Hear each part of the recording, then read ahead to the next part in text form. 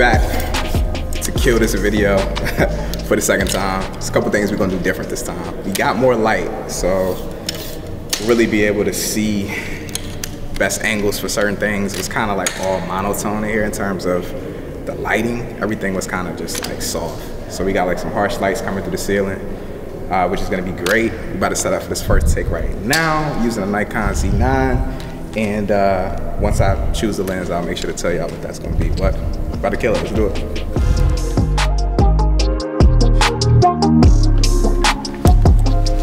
So this is the Nikon, hold on, what is this? This is the 14 to 24 f2.8. So this is like an ultra wide lens. We're using this for our first setup, which is gonna be the revolving spin. I'll tell you a little bit more about it when we get into the shot.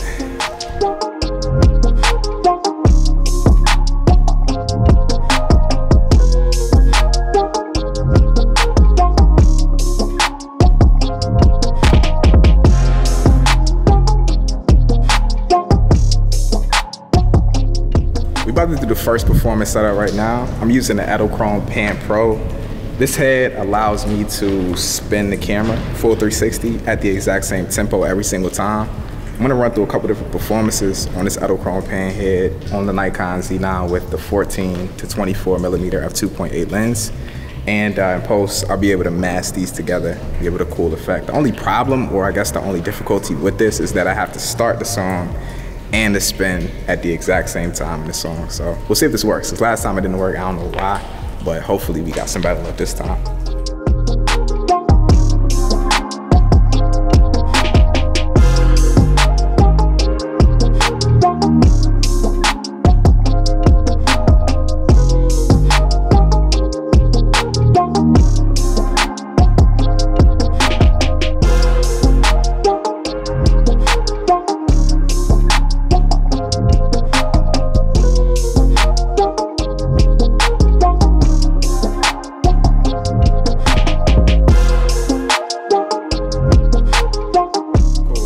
So for this next setup, it's like a smooth intro. So I want to get a cool like duplication shot of him throughout the intro, different spots in the frame of him performing.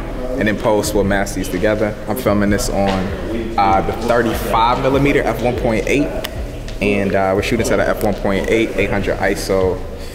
And yeah, in post we'll add some movement to it, add some different effect, maybe add some grain to it. But yeah, that's the essence of the shot. Very simple one, but it should be effective in the edit.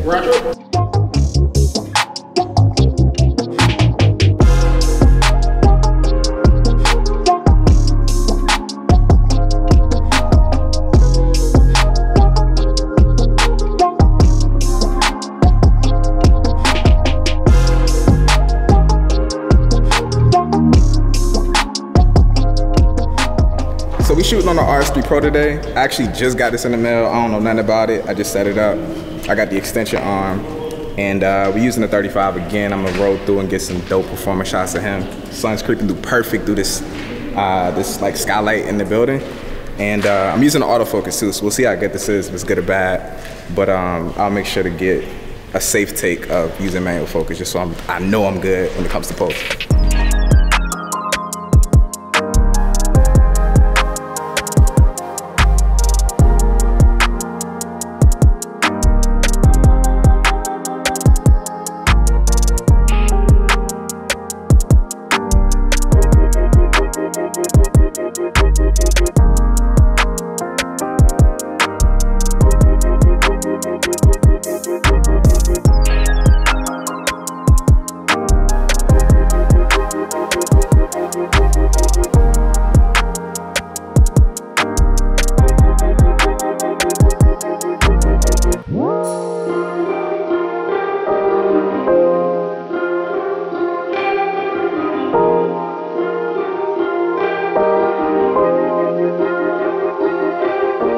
We setting up for this next performance right now. We got this really dope corner, broken windows, giving us some nice light in. And I think we just gonna film some Ronin stuff, honestly. Maybe super wide, 14 millimeters, and then I think I might also get a handheld shot, 50 millimeter as the close up for it. But we'll see, we'll see.